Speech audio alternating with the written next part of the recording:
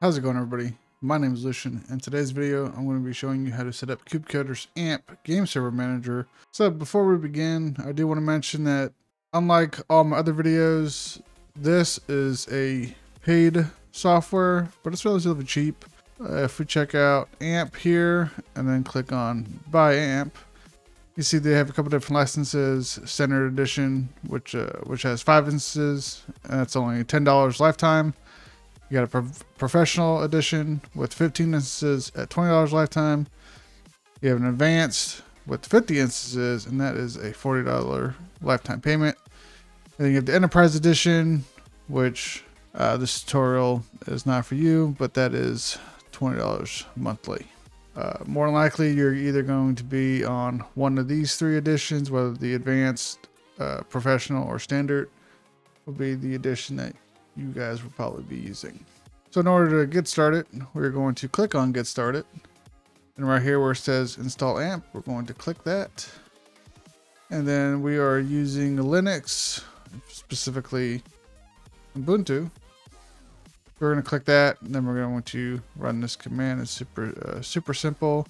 We do need to be in root. Open up my SSH. I'm already logged in.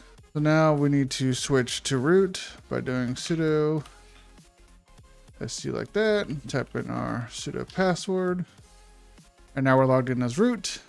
We're going to right click to paste, and once it's pasted in, we are going to hit enter. All right, now it's asking us for the username for the panel. You can put whatever you want. I am going to put admin, and then of course your password. Retype your password.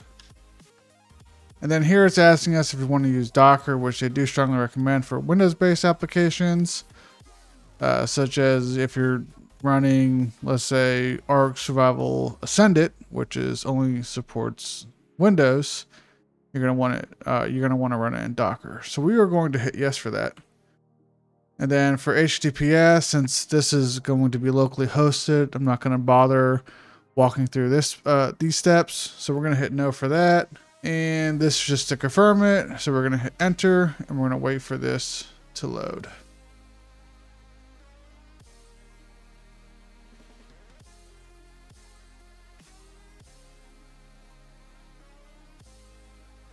Okay. And once we are here, you can see that it does give us the address to go to in our browser.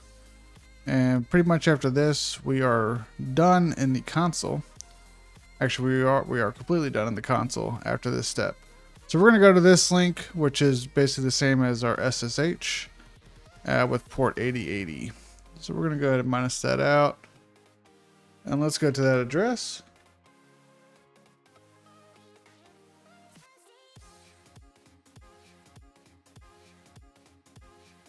And then we're going to type in our username and password we set up in the beginning here.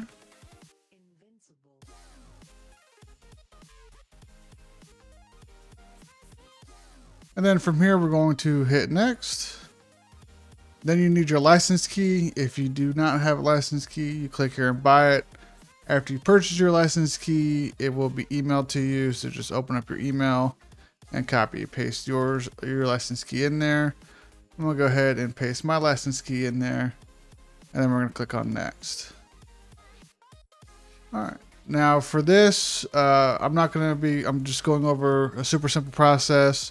You can install this you can install like the mainframe, the ADS on one server, and then you can have multiple other servers that actually host the game servers, then one server that kind of hosts the main panel. But we're not going to be doing all that. We're just going to be doing the default where the panel and all the servers are hosted on the same machine, because it's the most simplest to set up, and that's what we're going with today. So select standalone here and then click on next. And then feel free, if you want to share your data anonymously, you can allow all that.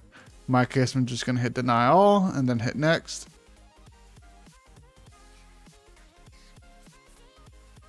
And then we're going to restart AMP, and this will restart in the back end automatically. You don't have to worry about anything.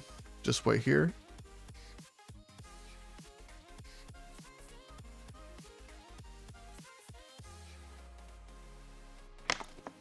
All right, now that's restarted, we're gonna have to log in again. So we'll put in our username and password once more. And now we're in. So now we can go ahead and create our servers.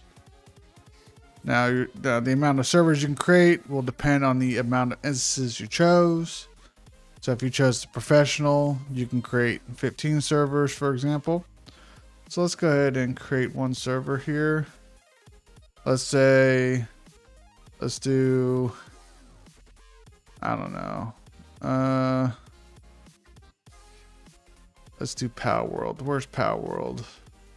Right here. You can name it a friendly name if you want. Start instance on boot. That's what I want. And we're going to create instance. Let's create another one. You can see that. Actually, let me cancel this. You can see that instance creating right here on the bottom right. We're going to create another one while that's doing that. Let's say we want a Minecraft server. Just find Minecraft. We're going to do Java edition. And we're going to create a Minecraft instance. And then we're going to simply wait for these to load up. And you'll see them pop up here. Instead of create instance, you'll see 2 additional servers for me, since I did Power World and Minecraft.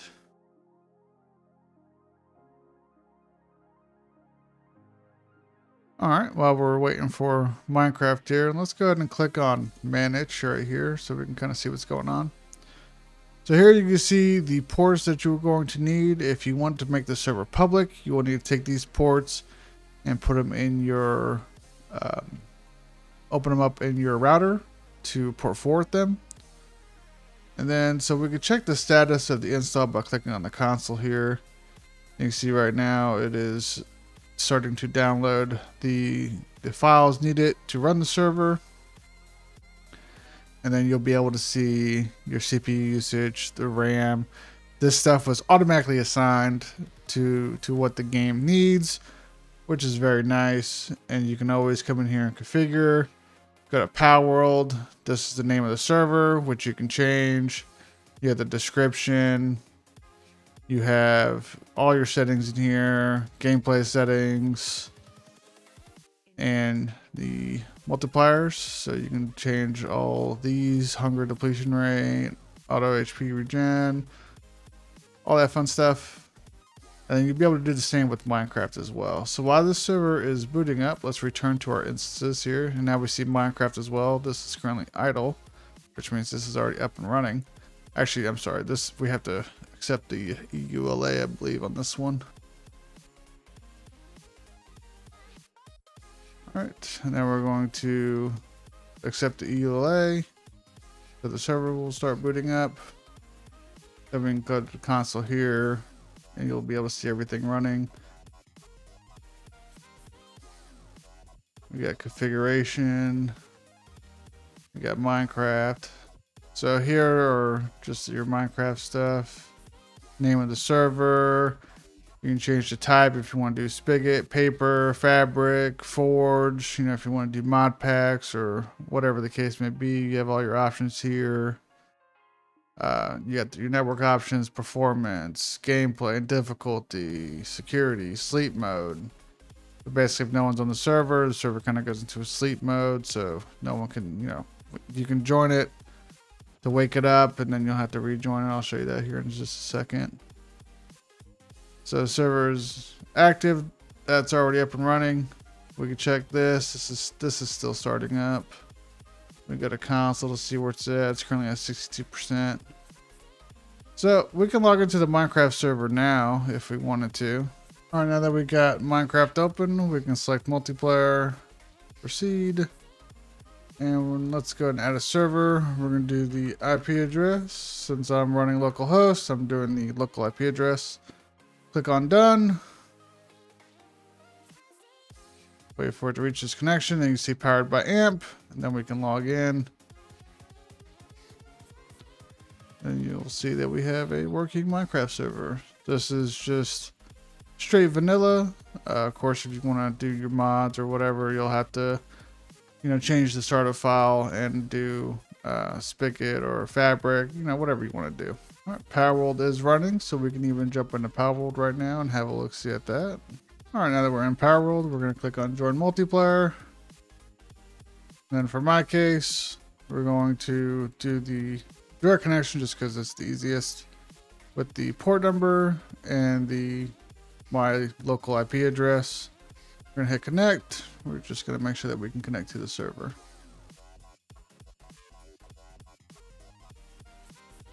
And there we go. We are connected to the Power World server. Create our character.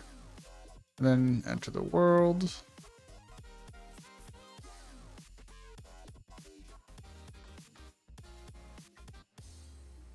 Choose our spawn location. And just like that, we are in our own Power World server. And we can play and do whatever we want. And that's gonna be the end of the video, guys. You know, feel free to look around, play with stuff as you want, but this is a very simple, very easy setup, and it's pretty cheap to, you know, do it yourself. It's only $10-$20 for the license. For most people are probably gonna do the $10 to $20 license for, you know, up to 3 to 15 servers. If you want to go big and do, you know, 50 servers, you know, then you're gonna have to use the $40 license. But it's still it's a one-time fee unless you plan on doing some commercial stuff. But yeah, that's it. I hope you guys enjoyed the video. I appreciate you watching, and I will see you on the next one.